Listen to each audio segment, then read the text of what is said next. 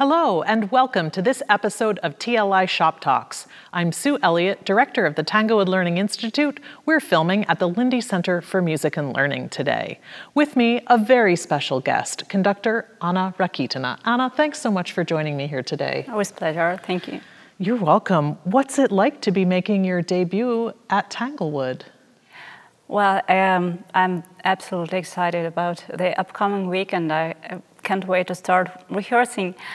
And as you probably know, my debut was supposed to be last year and was unfortunately, as many others, cancelled. But I'm happy that we finally together again. And so far I had a lot of time assisting to this orchestra, and now we know each other much better than in the beginning. And so their support and smiles, they give me so many inspiration, and they encourage me very, very, very much. So this is your first appearance at Tanglewood, but you actually conducted the Boston Symphony Orchestra in the past season at Symphony Hall in a recorded concert. What was that like? Yeah, exactly. Well, that was a little bit more challenging because we had a different staging for those times.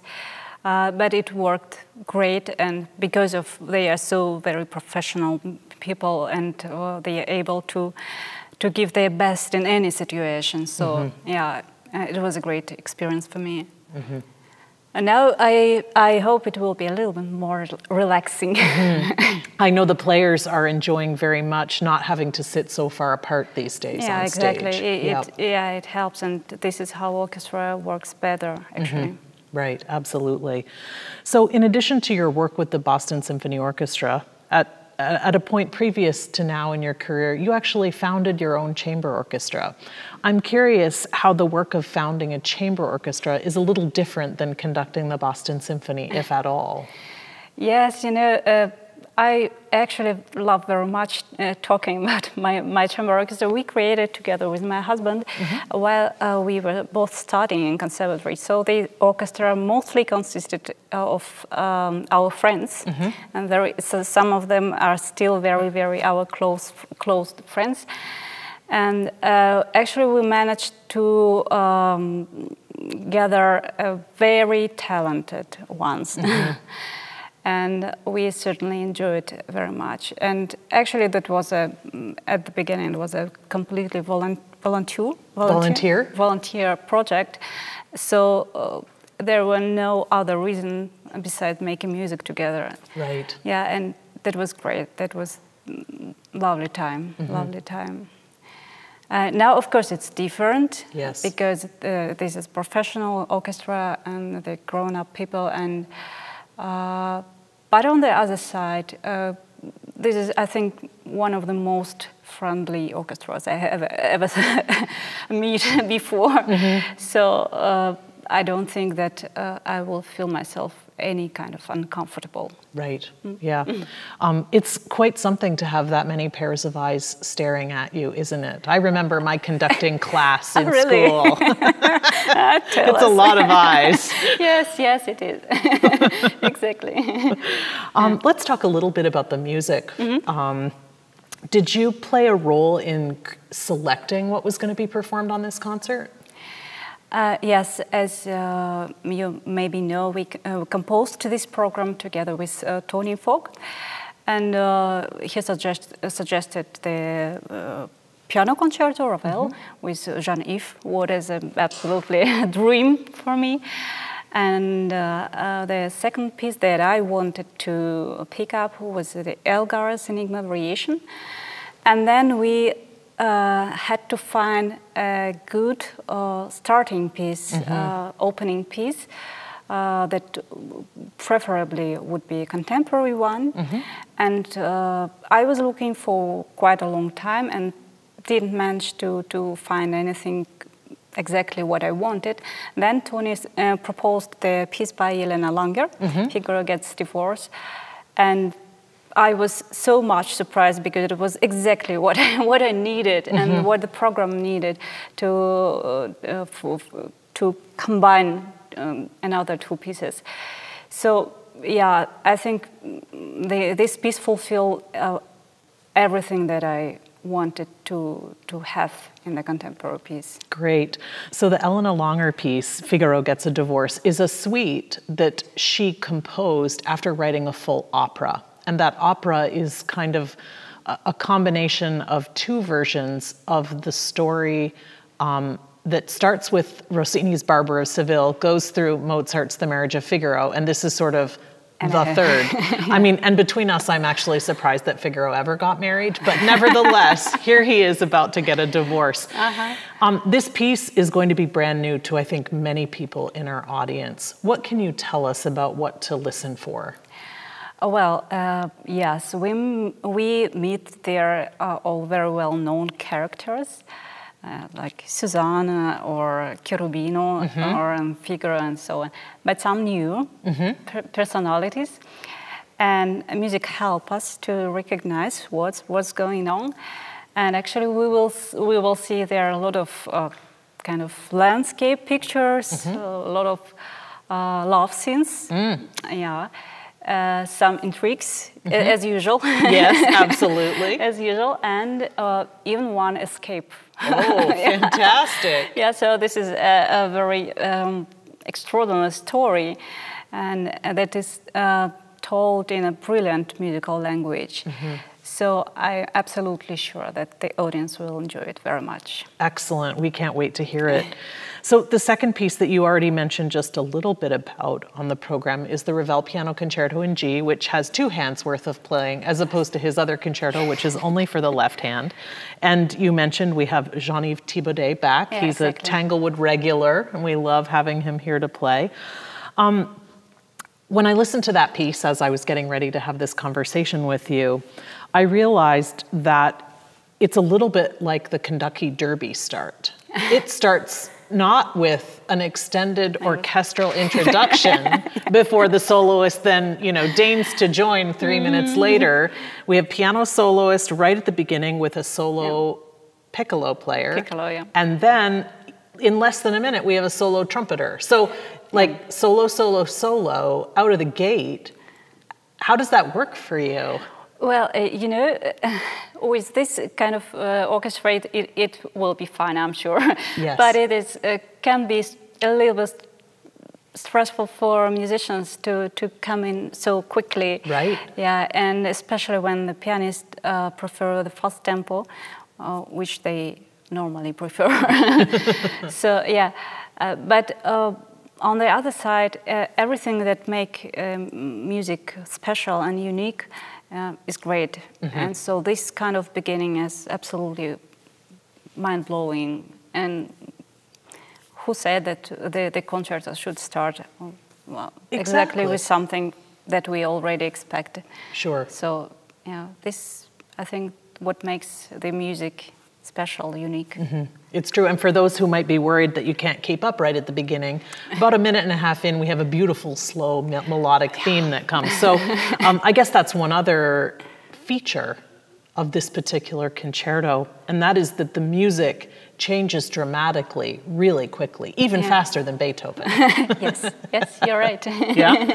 So there's a lot there to coordinate. And also a lot of possibility for a really engaging experience for the orchestra, sure, and the soloist, but also the audience. What else should we know or think about the Ravel Concerto from your perspective? Well, I think when we have such a brilliant soloist, just sit and relax and I'm only a little bit worried that I will stop conducting on the stage and just enjoying his amazing, beautiful sound. Yeah, but hopefully I will do my best to serve as a conductor to this concerto. Yeah, I have absolute faith in you. I'm not worried at all. You might be worried, but I'm not worried. Okay, thank you. And then the final piece on the program, the Enigma Variations, so-called by Sir Edward Elgar.